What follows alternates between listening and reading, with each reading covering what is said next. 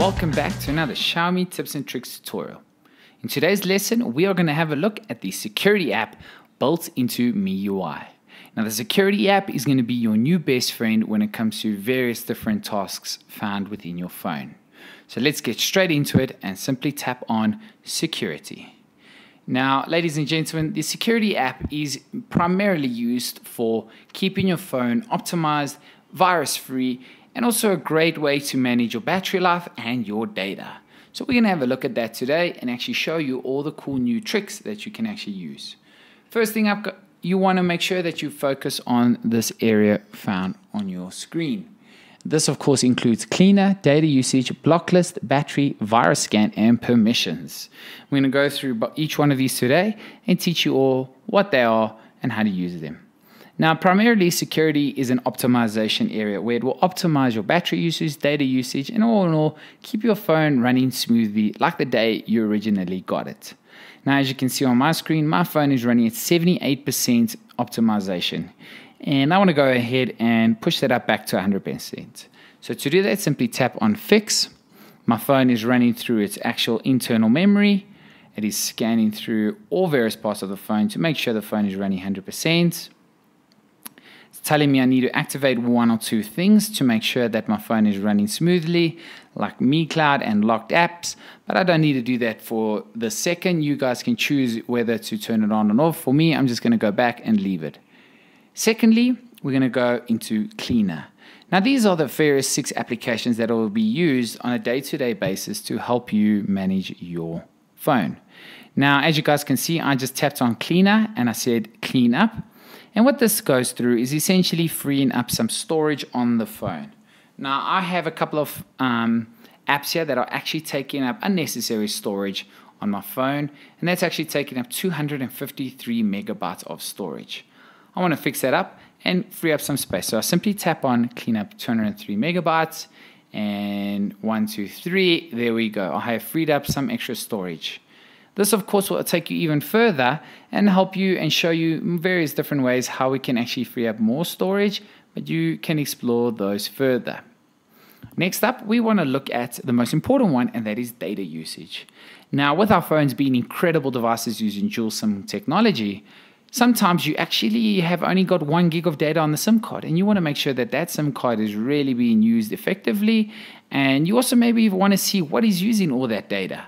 So to do so, simply go into data usage and we'll take it from there. So currently, today, I have used 49.13 megabytes on my SIM card, which is great, but I don't know where that megabytes and data went. And I want to know now, where did that all go?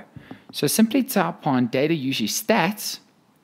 I can actually see what was taking data this month. So I can go this month.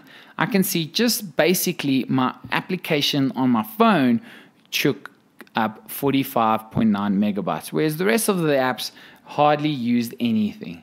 So that way I've actually was very, very good so far my month on how much data I used. So if we go back, we can actually set the data usage limit. Now, to a lot of people, this is the most important part. You go set data usage limit. You can actually say peak data limit. You can tell the phone how much you actually get per month. I'm going to change that to 250 megabytes. And it says show usage notification shade. You want to make sure that's on. Now that I've done that, my SIM card will tell me that I've got 250 megabytes of data. Over here, it will tell you how much warning level it is. So if I hit 80% of my data, that means if I've consumed 80% of data, it will give me a warning message saying, whoa, you've used X amount of data. Please make sure you're aware you haven't got much left. So that is where you can choose and custom move the slider to whatever warning message you want. From there, you can also set the reset date. So I know on the 1st of every month, I get 250 megabytes. To a lot of people out there, such as MTN users, you will receive megabytes on the 21st, perhaps. You can change this date so that the phone knows on that particular date to reset the stats back to square one. Additional settings we can have a look at is you can, for instance, if I had 250 megabytes of data, but I've run out, and maybe I go to the shop and actually purchase more data, you want to make sure you go to additionally purchase data, and you'll type in how much data you actually bought so that the number of your peak data limit increases to or nullifies itself to make sure that you guys can always monitor your usage. You can also select applications on where to ignore data. So if you know you're not using too much data on your WhatsApp, you can actually tell the phone to ignore looking at the WhatsApp data usage. That way you can sort of reject it from your findings at the end of the month. So if we go back, I've now activated 250 megabytes of data warning. And as you can see, I have remaining 200 megs, which is great for me to know how much data I need to budget for the rest of the month. You can also go into restrict data usage. Now, restrict data usage, you can actually choose what uses mobile and what uses cellular.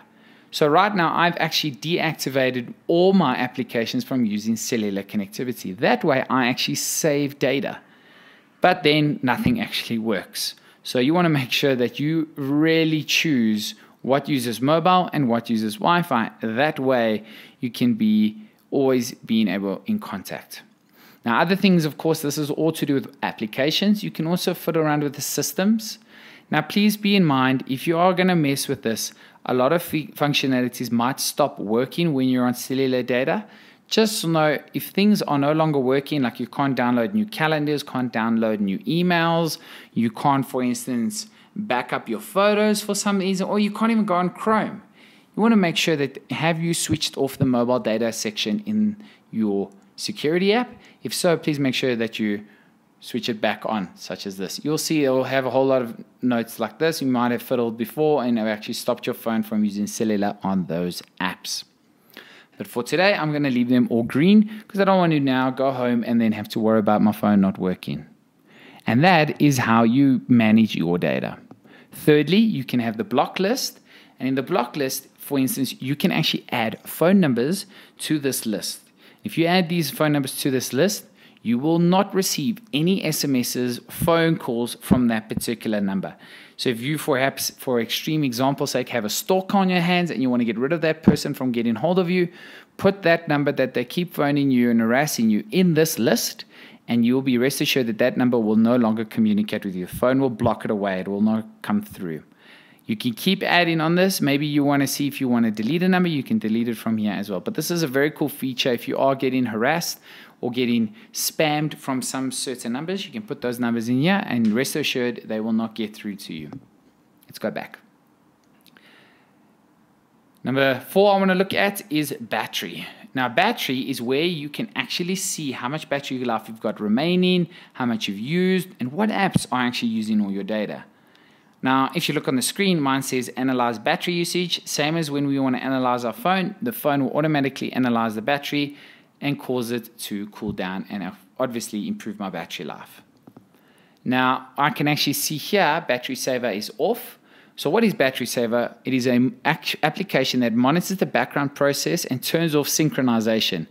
Battery saver will turn off automatically when your battery is 60% or 100% charged. I want to switch that on. That's actually quite a cool feature. Now, my phone's battery life will greatly improve. Battery use, I can actually see what applications are using all my battery. So if your phone is really struggling and you don't know why there's no battery life left, you can actually see in here from what hardware is using all your battery life and what apps are always using your battery life. You can see from today, my screen is consumed by 88% of the battery usage is my screen, and the rest of it is very minimum. So really, my screen is churning all the battery life. You can also go into app battery saver, and this is a cool setting where this application will restrict data in applications. So if you're, for instance, on Facebook, this will allow you to use certain sort of battery saver restrictions. So you can restrict background activity so that Facebook will not use any battery in the background. This is a very powerful tip if you want to save a lot of power, and then Facebook's using a lot. But MIUI battery saver really is a recommended setting from us to make sure that that is running smoothly and your application does not get hampered in any way. I'm going to go back and look at the next one, and that is virus scan. Now, we are working on a phone that uses Android, and one of the biggest things in the Android world is very susceptible to viruses. And if you are, for instance, the unlucky people that do not have an antivirus on your phone, sometimes bad things can happen to your phone, like loss of information or your phone is wiped out. Now, MIUI is incredible software because it comes free of charge built in security against viruses. So for you, rest assured, you don't have to really worry too much about app viruses getting your phone, because your phone is actually protecting itself with its own built-in virus scanner. Now, this is, of course, being used by Avast, which is an incredible, powerful antivirus company. So you can be rest assured that the viruses are being blocked by the world's best computer software. Now you can go further, and it says, for instance, my phone is everything's looking good, so I have no viruses on my phone, which is good.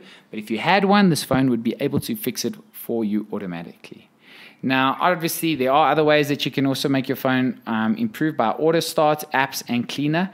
These, of course, will clean up the trash, prevent apps from opening up when you switch your phone on and off. And also, you can delete rarely used apps to save storage and battery life. We're going to leave all of those untouched today. It's just for example's sake. Last thing is, of course, permissions. Now, permissions is where you give access to applications to do things on your phone, such as access your photos, take a photo, or use your GPS. Now, you can actually change what those applications have the right to use via this area. So you can also choose what apps will be opened when you auto start the phone. So you can actually switch these all off to make sure that these apps will not automatically switch on when the phone is actually turned on. So I'm going to leave WhatsApp and Facebook on. So when my phone switches on, WhatsApp and Facebook are automatically put into the RAM so that my phone is ready to use those apps as soon as I want them to. You can also use permissions. So what are you using? Calendar, camera, contacts. So what are you using my camera? So you can see these are the various different apps found in my phone that are actually using the camera functionality of my phone. You can choose to switch those on and off. The biggest thing that a lot of people are worried about is, are apps tracking me and using my phone's GPS coordinates? To see if they are using it, you simply go into location, and you can actually switch on and off what apps are using your GPS. But notice, if you switch it off here and you do go back into that application and you do need it to use GPS, your phone will tell you, sorry, but your phone is not connected to the GPS. And now if you look at the very bottom of the screen here, MIUI and the security app are recommending various other things that you can do to your phone to improve it, such as second space, dual apps, app lock, deep clean, and all other kinds of improvements to the phone. Now, these, of course, are MIUI recommending things that you can add to your phone. You do not have to do them. For instance, second space is a great way of running two separate versions of two different phones on one phone. There is a YouTube video in our tutorial section that you can watch to figure out what that is, to how you use it. There's dual apps, how to use dual applications. So for instance, you can have two WhatsApps for your two SIM cards that you have in your phone. So again, two WhatsApps on a phone is incredible if you guys are running personal and business lines. You can lock apps with passwords. So for instance, Facebook, no one will be able to get in Facebook without a specific PIN. And there are other ways. So I do give you guys some advice when you want to go look at these. Go watch our YouTube videos and learn how these work. And if you want, you can actually switch these on in this area. But that's really it from the security app that is built into the phone. So it's a really powerful software. And again, this is free of charge, built inside MIUI. Other mobile phones out there don't feature this kind of security. And this is a great benefit to our MIUI fans out there, that makes our phones so incredibly powerful. But from me here at the Xiaomi offices, I just want to say thank you to everyone for watching this tutorial. If you guys liked it, make sure you hit that thumbs up icon. If you have any questions, please make sure to leave a comment in the comment section below. And that's pretty much it. Have a great day further, everyone. Goodbye.